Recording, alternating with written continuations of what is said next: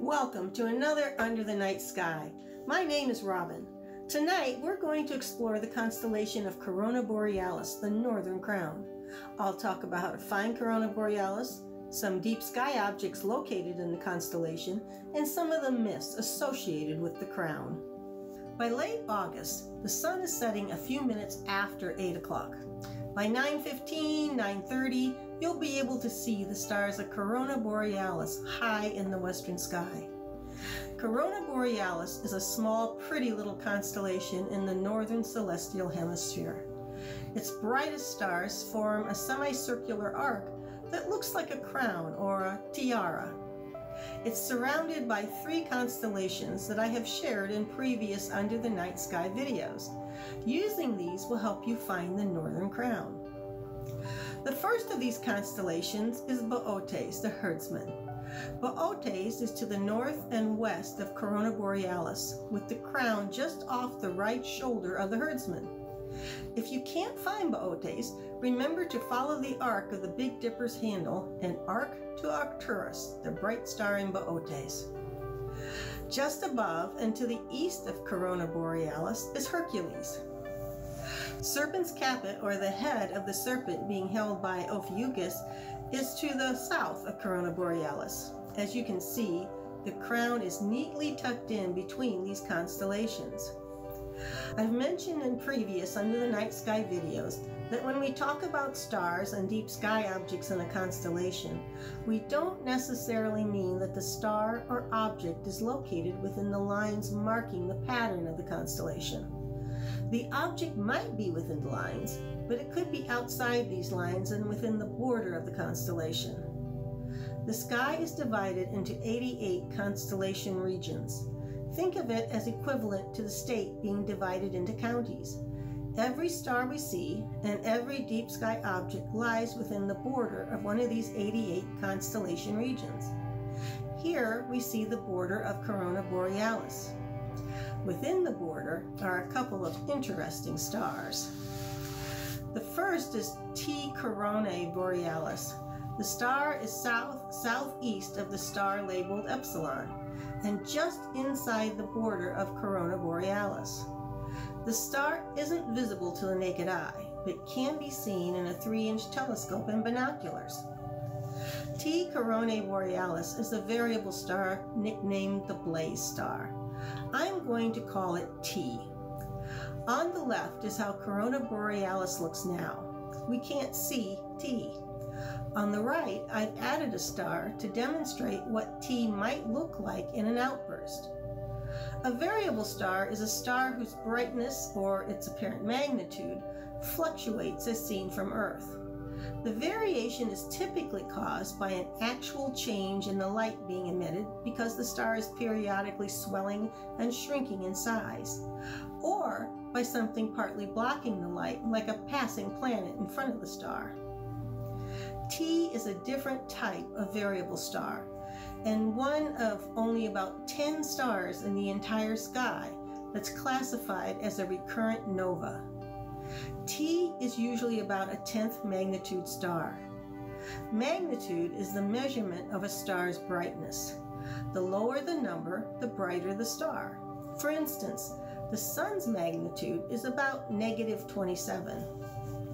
In May 1866, T brightened to a magnitude of 2, visible to the naked eye and outshining every star in Corona Borealis.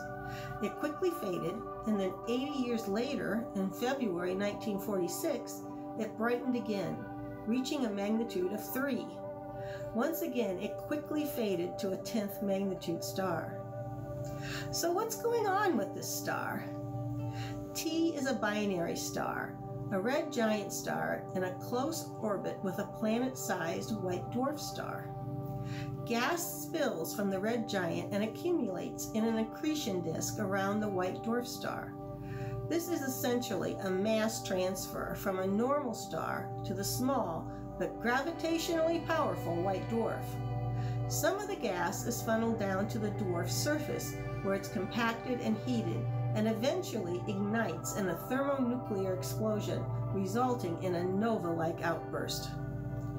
Current predictions for this star have its next explosion happening in the time frame of 2023 to 2026. 2026 being 80 years after its last explosion.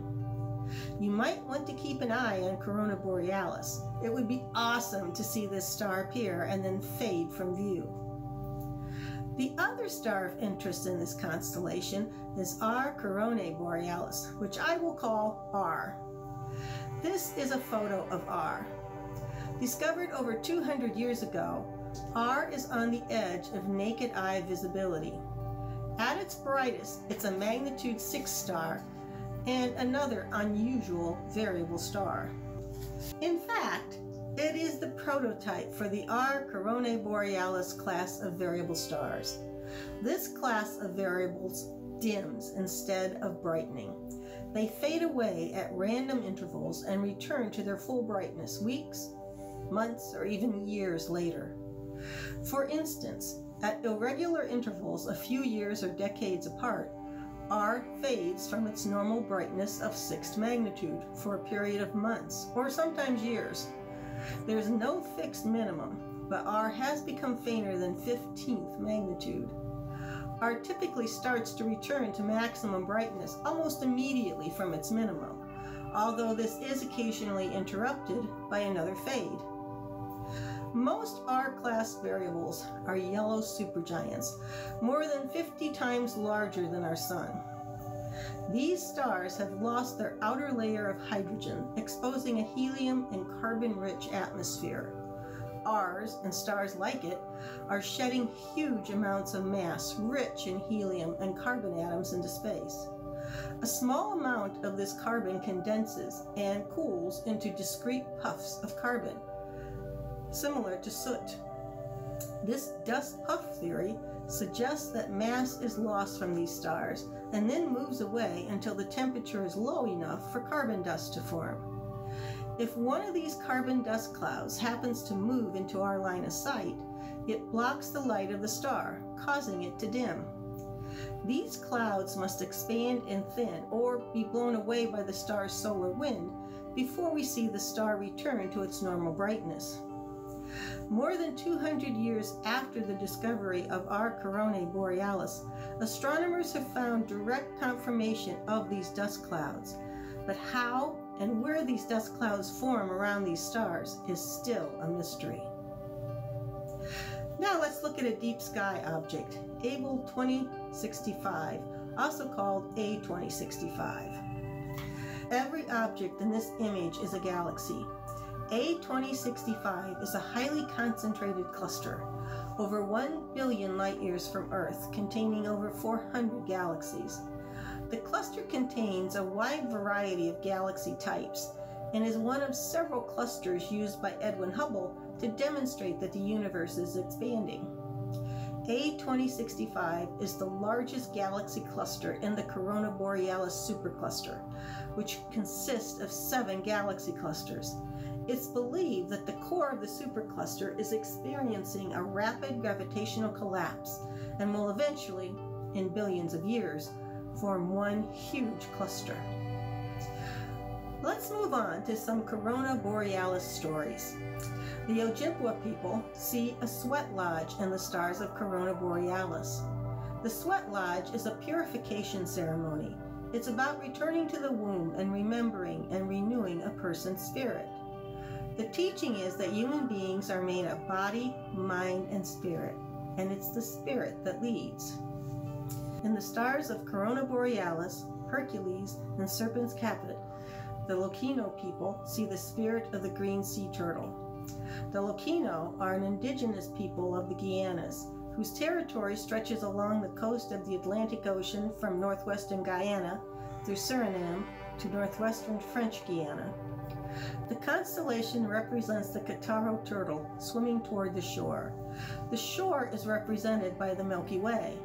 When the constellation appears in the morning high in the sky, it is a signal that turtles are arriving on the beaches to lay eggs. The constellation rises early in the year, but appears upside down most of the time from the location of the Lokino in the Guianas. By mid-March, a time when several species of turtles lay their eggs on the Atlantic coast of the Guianas, it does look like a turtle swimming to the shore. This next story is an Old Norse legend of how Arvindil's toe was placed in the sky. Arvindil was a Norse warrior. It seems that Thor helped Arvindil escape from the land of the giants by carrying him in a basket on his back out of the cold north. One of Arvindil's toes had stuck out of the basket and it froze.